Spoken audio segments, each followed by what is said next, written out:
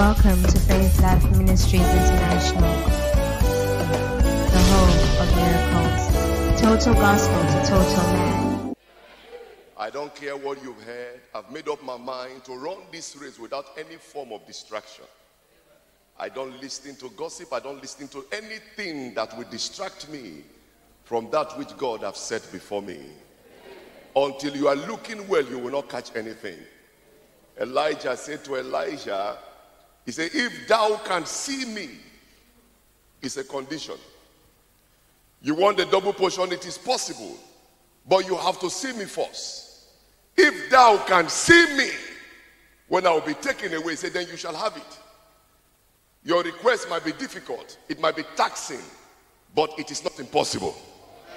Can somebody say amen to that? It might be difficult, it might be taxing. You don't have a school cert, you don't have a matric, and yet you are believing God for a company. It's difficult, it's taxing, but it is possible. Can you say better amen, somebody?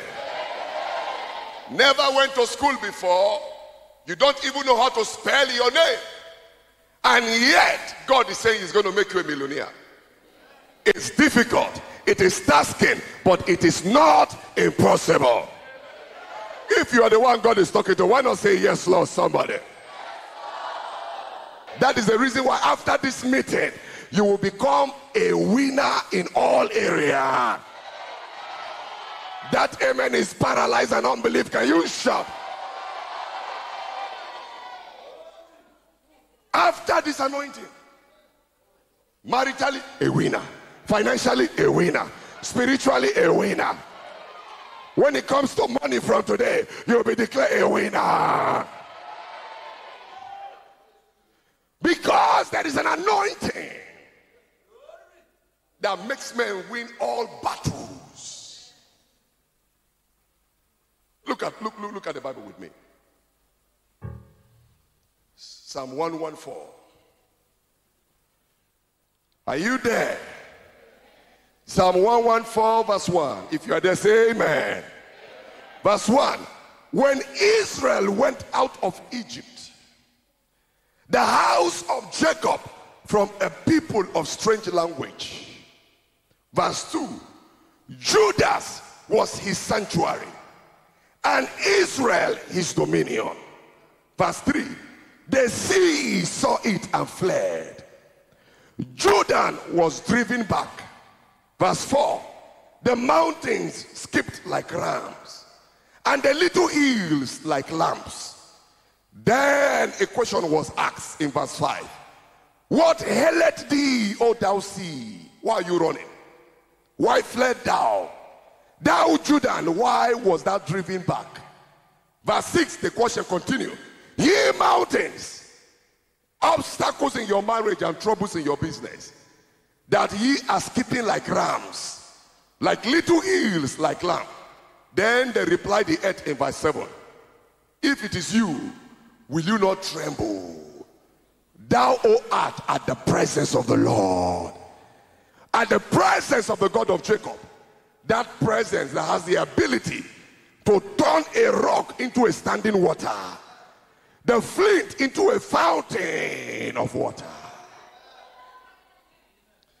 Is anybody case here as hard as a rock? Is your marriage as hard as a rock? Financially, are you hard as a rock? Even if you were, what will change that into your desire is here today. It is called the presence of God. Verse 3 says, the sea saw it and they fled. Listen to me, church. After this service, when the anointing comes on you, what will naturally drown out us? When they see you, they will flee from you in the name of Jesus Christ. The sea that has the ability to drown men. There was something the sea saw on the head of the people of Israel. Instead of the sea drowning them, the sea fled from them.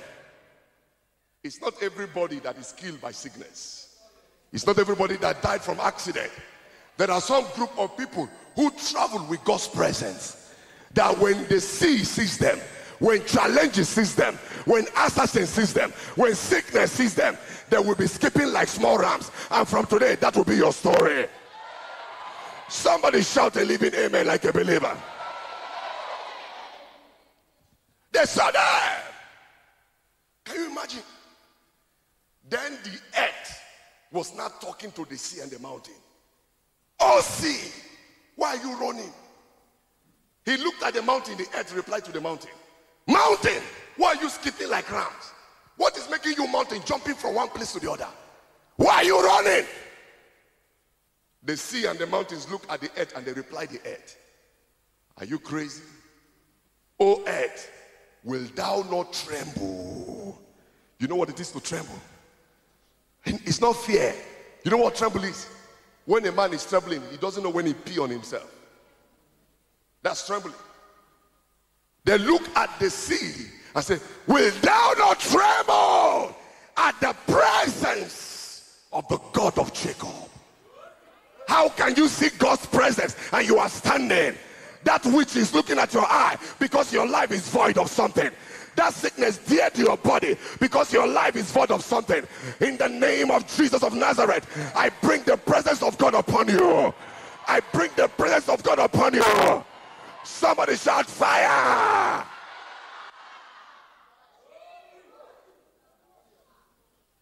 You know why we tell demons, look at my eyes? It's not the eyes of ApostleAdamsMaji. Because you look at my eyes, you see the fire of God. And no demon can stand God's presence. No demon can stand God's presence. No demon can stand God's presence. How can witches be playing in your house? You go to bed, they will be clapping hands. You can't sleep. You wake up out of fear. Hey, I can't sleep in my house. That devil is a liar. You are going back to that house today. After the anointing this morning, what used to overcome you, you shall begin to overcome.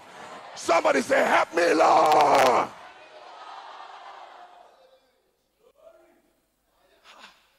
You enter the office and my boss is occultic. From where? Which herbalist that is stronger than the mountain, that saw God and fled? He said the presence of the God of Jacob that turned the standing rock to water. Some people are scared to go home. He went home. They treat him like a king. They were clapping and celebrating for him. Overstayed and came back. Some come back and nothing works for them. He came back and bought a car. In the name of Jesus, what used to humiliate you, you shall begin to humiliate them. Somebody stand up and release your faith and say, Lord, put your presence on me. Say it again. Satan is not scared of your looks. Go to the hospital and see the very pretty people. They are 20 times finer than you are. You think you are too fine for God. You are making a fool of yourself. I can't serve God. I'm too beautiful. The devil is deceiving you. Go to the hospital and see the handsome looking men that are dying. I'm not talking about HIV, cancer, terminal diseases. All they want to hear there is God, God, but it's too late. Because God is not an emergency force. It's when you are in trouble, you remember him. The Bible says, remember thy Lord thy God in the days of your youth. For the night cometh when you cannot. Don't let that night meet you in the hospital bed. Then you start saying, where is God? It's too late. Some of you, when you are, your car is almost somersaulting at the face of death. God, it's too late. I'm too beautiful for God. You are there deceiving yourself. Final people giving their heart to God. The presence of God. It's what makes you a strange winner. People will look at your result. They look at your effort. They cannot reconcile it. It's not correlating. There is no link there. This man does not have anybody in the government. He doesn't know anybody in the bank. How is he doing this multi-million dollars business? Hey, it is God. Somebody say it is God.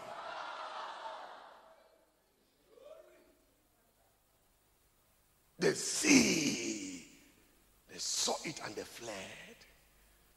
Genesis 39. Verse 2. And the Lord was with who? And he was a prosperous man. And he was in the house of his master, the Egyptian. Look up, everybody. Have you ever heard of a prosperous slave before? Look up, everybody.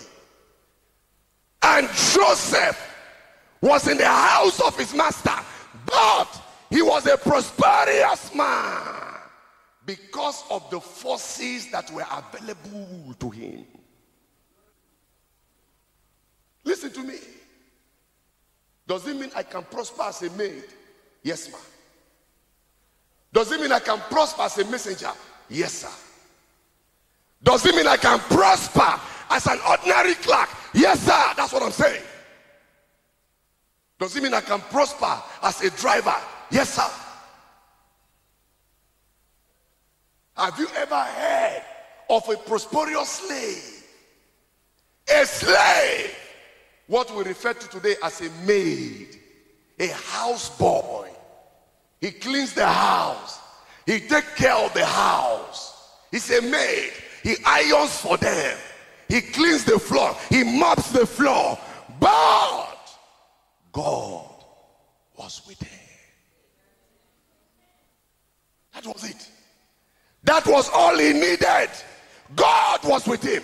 As a slave, the presence of God was with him. And because God was with him, even as a slave, he prospered. Makapayakasa. Jetetekete. Hurikapayakata. I invoke God's presence on your destiny. I put God's presence on your business. I put God's presence on your academics. I put God's presence on your finances. Somebody say, yes, Lord.